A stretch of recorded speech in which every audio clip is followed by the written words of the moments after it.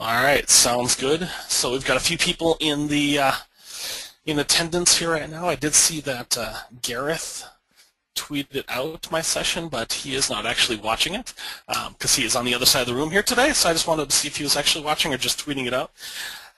So today's topic is 5 SQL Server indexing myths, and basically just want to go through 5 things that I generally find that people believe about SQL Server indexes and turns out to be generally just not true. And so just a little bit about myself. My name is Jason Strait. I am a Microsoft Certified Master for that ancient program that no longer exists. It's about as useful as saying that you are a Mayan, because there's really no context for it anymore. SQL Server MVP, been working with SQL Server here now about 17, 20-something years, long enough that I just really don't count that much. I've done a bit about indexing here in the past for the training on the Tease sessions, and at some point I had absolutely nothing to do with my free time, so I decided to write an indexing book. And if you want to read 350 pages about indexing, it's a pretty good resource for that. So let's talk today about myths and about indexes, because when it comes to indexes, there are a number of things that people believe about indexes to be true that really just aren't true, and they're just misconceptions, and they're not really real. And so what we want to do is help everyone here today with these 5 myths, go through them to help you figure it out and find out exactly how they all go together, and then maybe find out that there are some things that you can learn about these myths, and give you a chance to know a little bit more about indexes and how they work. So let's not waste too much time with an introduction, and we'll just jump into the first myth about indexes. The first myth about indexes is that primary keys are always clustered. So primary keys are not always clustered indexes. Now, that being said, primary keys are clustered by default, but they're not always. You can't always just assume that, oh, there's a primary key, that's the clustered index. It doesn't work out that way, and you can assume some very bad things about that based upon that kind of an assumption. A really great example of this that I had in the past is I was working with a database platform at one point where there was a data warehouse, and for some reason every single primary key that was on the system was not clustered. They had chosen the business key to do all of the clustering on, which was not the primary key. The primary key that they had used was a value that they were assigning as the rows were going in. And while initially it seemed to them that the business key would be a much better fit for their clustered index, it turns out that as the system started leveraging the data in it, it was actually using the primary key for all the data. And that difference and that myth of believing that primary key was automatically that clustered key prevented some of their developers from being able to go in and understand what the real problems were. So there are times, though, where you're not going to cluster your primary key, and that's going to basically be times where there's another value that's out there that's a much better fit for doing your clustering. Because you got to think about your clustered index, and your clustered index should be that main value, that main path that you use to get to all of your rows, and it's not always going to be the primary key. And sometimes it will be the primary key. And so you just got to take a look at it and see how it works out.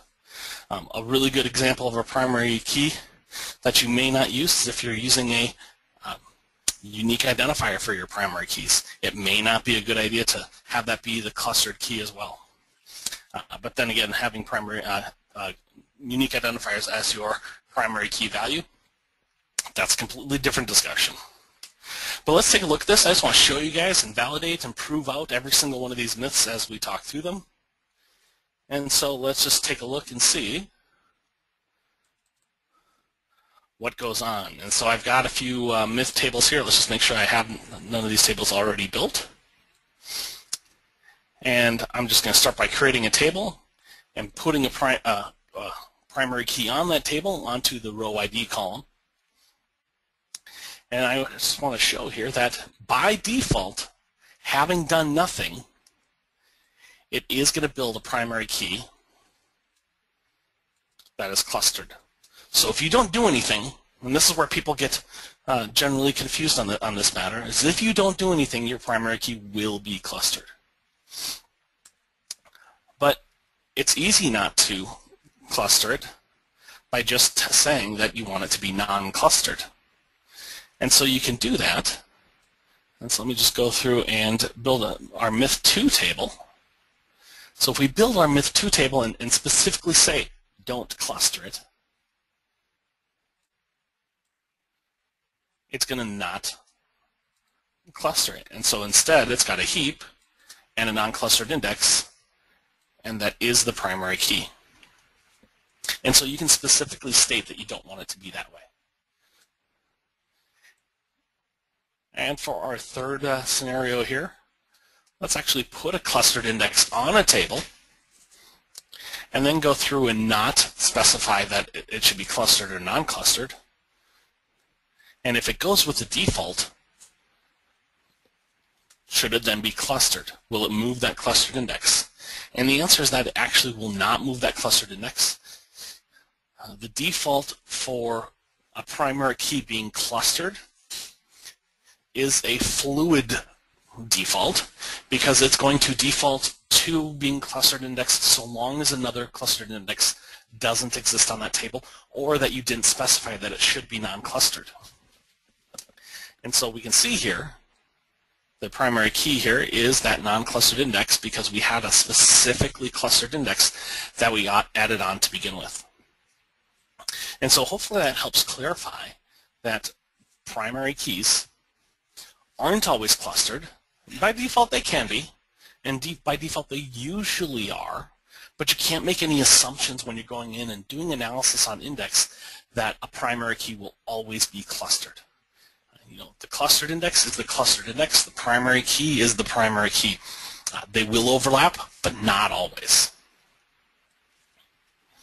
And I do want to remind people as we're going through here, if you have questions, please add them in, and at the end we will go through all those questions and get through as much as we can.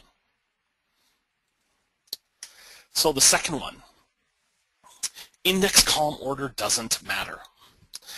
So this is one that comes up from time to time when I'm talking to people about non-clustered indexes and about just clustered indexes in and of themselves.